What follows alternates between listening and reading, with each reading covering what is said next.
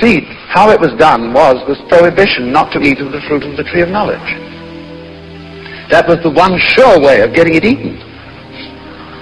But of course, when the Lord God accused Adam and said, "You've been eating of that tree I told you not to eat," and he passed the buck to Eve and said, "This woman that thou gavest me, she tempted me and I did eat." And he looked at Eve, "Now what about it?" She said, "Well, it was the serpent." He looked at the serpent. The serpent didn't say anything.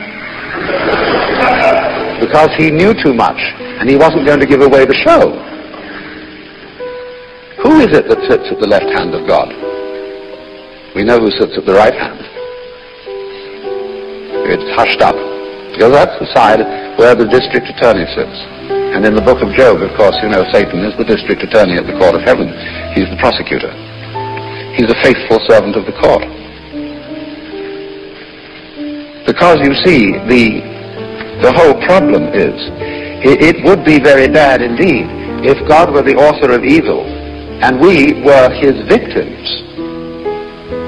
That is to say, if we keep the model of the king of the universe and the creatures are all subjects of the king, then a God who is responsible for evil is being very unkind to other people. But in this theory, God is not another person. There are no victims of God.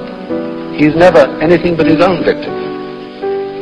You are responsible. And if you want to stay in the state of illusion, stay in it. I'm sorry, is my face in this shot? I'm sorry, I didn't realize you wanted a reaction. I was concentrating on the hand.